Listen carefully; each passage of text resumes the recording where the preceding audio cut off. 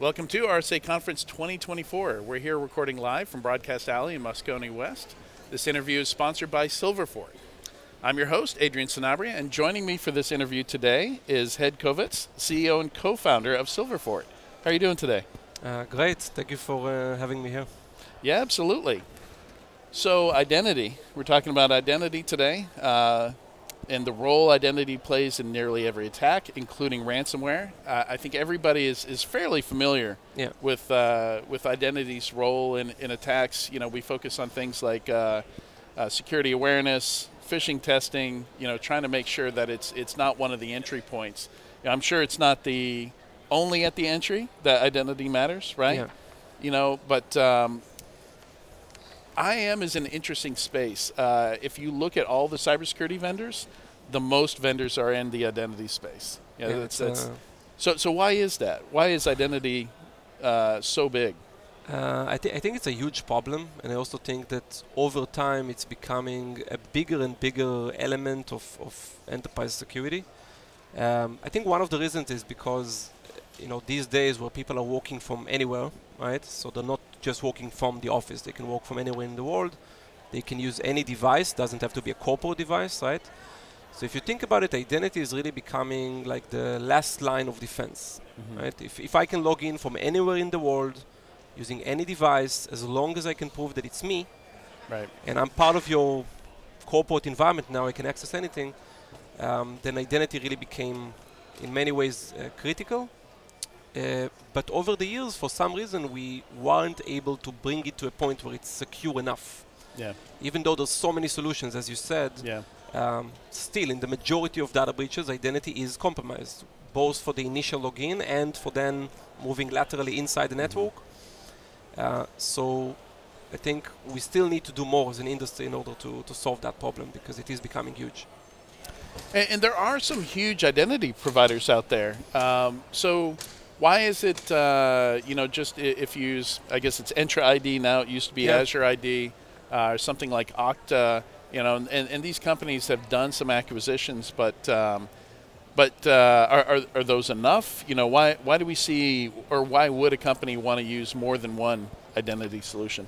So interestingly, all of these are partners for us. The way we view the identity space is that the vendors you just named and a few others, they are all the identity infrastructure providers, right? They manage your identity itself. Right, the directories, yeah. And they also provide security for their own environment, right? For Entra, for Okta, for Ping.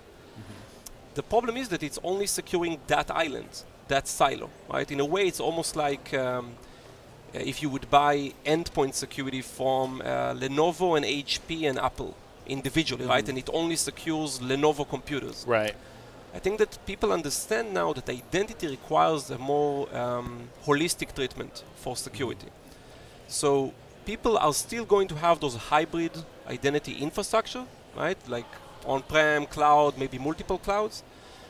But I do think that there's a need for a security platform that secures identity across all these silos. And that really is what we built and why we actually partner with these vendors. Yeah, that makes sense. And I think a couple of years ago we got the sense with MFA that was going to solve a lot of these problems. Why didn't it? I still think MFA is a very important piece, right? But I think MFA alone is not enough. People unfortunately make the mistakes of approving their MFA even if it's not really them. We've seen a lot of these kind of attacks, right, by groups like Lapsus and others, where they trick someone into approving MFA, right? Scattered Spider did the same, and others. And also, there are a lot of cases where it's just not the answer. Think about, for example, non-human identities. There's no person to actually click on MFA approval. So I think that identity security is really becoming a combination of many capabilities, right? You got multi-factor authentication, you have privilege access management, you got security for non-human identities, you got what's now called ITDR, identity threat detection and response, right? Where it's more on the SOC side of detecting these threats and responding to them. There's all these different solutions that until now were just point solutions. You would buy MFA from one vendor and PAM and ITDR, And what we're trying to do is we're trying to consolidate identity security into one platform that has all these capabilities, and I think more importantly, applies them across all those islands where security until now was siloed, right? On-prem, Active Directory, cloud, and with all the different cloud providers you got over there. It's really about unifying identity security so that it will become more effective. Yeah. And I've noticed one of the issues that we often see with identity is, 80%, 90%, maybe even 99% of the accounts get secured, but if you're missing one or two, that's as good as 100, right? Like how do we address that problem where, maybe MFA is deployed, it doesn't hit 100%, especially in large organizations, how do we address that? I think you are hitting a very important problem. Identity security, I think, is complex, right? It's one of the most difficult projects usually. Yeah. So implementing MFA for a few users, that's easy, but really getting to all of them, that's pretty hard. Same with PAM solutions, right? Yeah. Impacts every a few employee. of your users, you can, but really getting to all those admins, not just tier 0, but all of these admins, that's tough. Non-human identities like service accounts, that's many organizations almost consider to be impossible. So because of these challenges, people are spending years, lots of budgets, as you know, right, lots of vendors, and still don't fully solve those problems. There are still a lot of these users, systems that are left outside because it's too difficult to onboard them, or because of budget, or because of legacy systems that don't support any modern identity security. I think that until we get to all these blind spots and really solve identity security everywhere, it's never going to be effective, because it's like locking the door but leaving the window open, right? Yeah. Yes, you secured your VPN with MFA, but I can still log in another way, or maybe you protect remote desktop, but I can still use a command line tool to log into the same resource. Yeah. Or grab a service or still account. an OAuth key.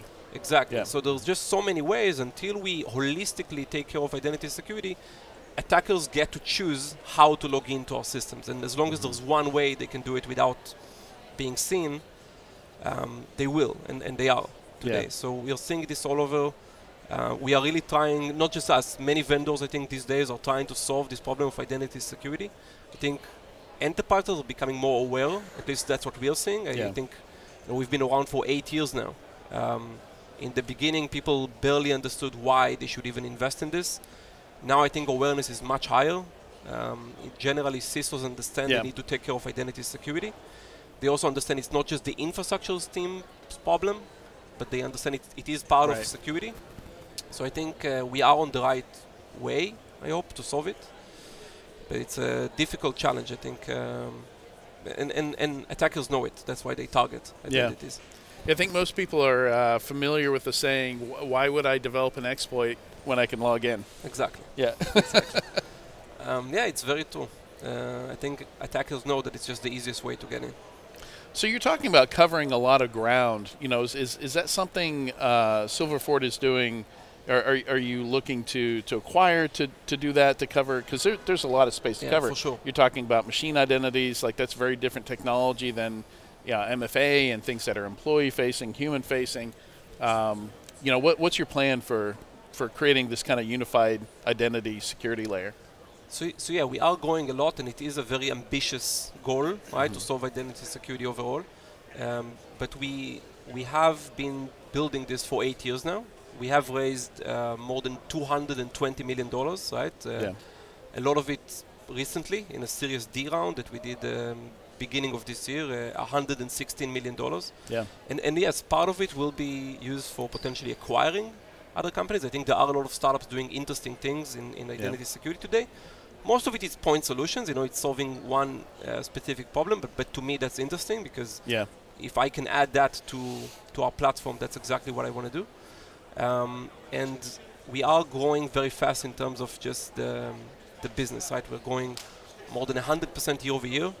We're adding more than 100 customers every quarter now. Some of them are the biggest companies in the world. Yeah. So I think we're getting to a point which I think is really a sweet spot, where we are still a startup, right? So we still innovate, we still build a lot of new stuff, but we are big enough to have the resources in order to truly build a platform and not just one point solution.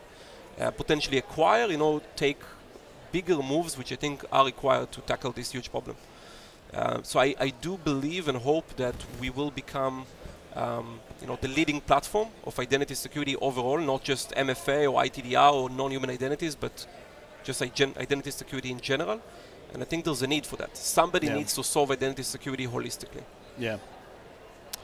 And I understand you have a research report you do. Is this an annual report that you do, or is this the first year? We started to do it, yes. We intend to now do it every year. We call it the Identity Underground report, because a lot of the goal is to uncover a lot of these hidden blind spots that we talked about, right? A lot of companies, like you said, they think they have MFA, they have PAM, they feel like maybe they're kind of covered. They don't understand that so many of their users are still, not using these tools, or maybe they're using them but are not effectively secured because of all kind of hidden permissions or legacy protocols they're still using, like NTLM that a third of admins are still using for some reason, or because they're syncing their on-prem passwords to the cloud. So if they have some vulnerabilities on-prem, an attacker can breach there and then use that to access the cloud as well. All these blind spots people don't think about. The goal of this report is to uncover. So we released the first one a couple of months ago. We got great feedback, and we're going to continue to do more and more of these.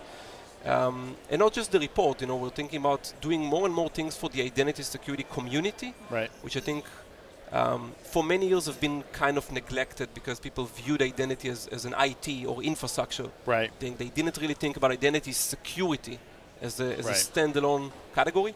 And I think now that people are starting to, we definitely want to help the industry get there and get that knowledge that it takes. Well, and I imagine if you're going to build this holistic platform, even though this is a public report, this research, this data is useful for product strategy, for understanding where those gaps are that you need to fill to be holistic. Exactly. So the report actually is based on data that we got from hundreds of enterprises that agreed to share data with us for research purposes.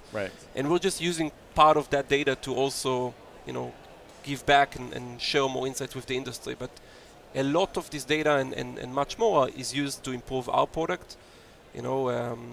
Today, I think, especially in the AI era, there's a lot you can do if you have enough data, right? If you really have visibility into every identity, every authentication everywhere, right? On-prem, cloud, humans, machines, everything in between. You can actually get a huge advantage in just the insight you can get out of identities. I think that for so long, identity infrastructure has been fragmented, but it doesn't mean that identity security has to be. I think that identity security can become something that is much more unified, and I think visibility is just the first step. We need to understand what's out there and where are the blind spots. So before we wrap up here today, what are some of the most interesting insights that came out of this report, this being the first one that you've done? So some insights have to do with the way people are using identities across hybrid environments, right? Because I think a lot of people understand some of the issues with on-prem Active Directory. They understand some issues in the cloud-native identity provider.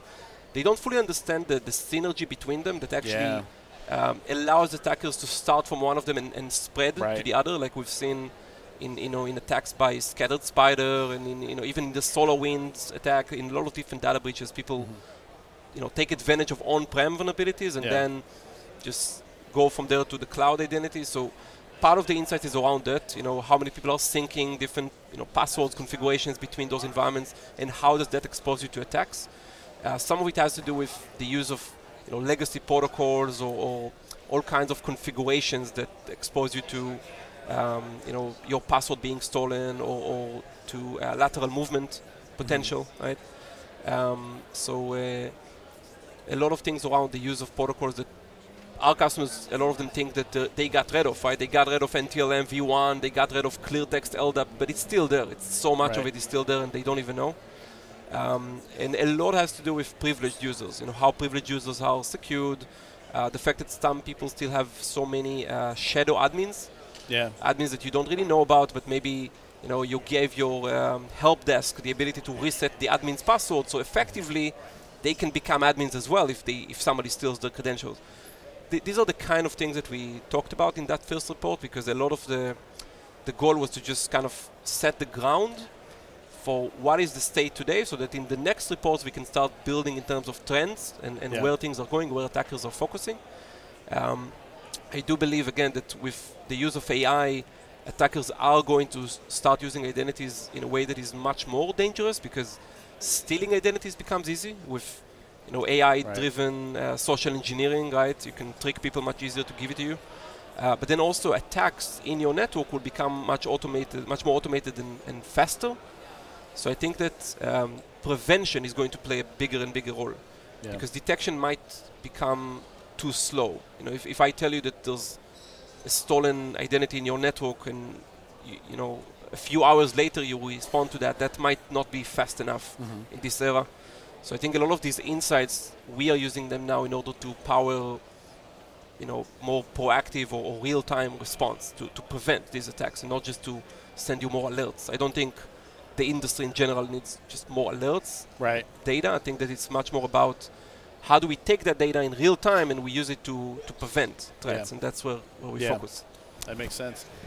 Well, Hed, thank you so much for joining us today on Security Weekly. And to find out more about Silverfort, visit securityweekly.com/Silverfort RSAC. And for more RSA content, you can go to securityweekly.com/RSAC. Stick around. We'll be back with another interview shortly. Thank you very much. Thank you.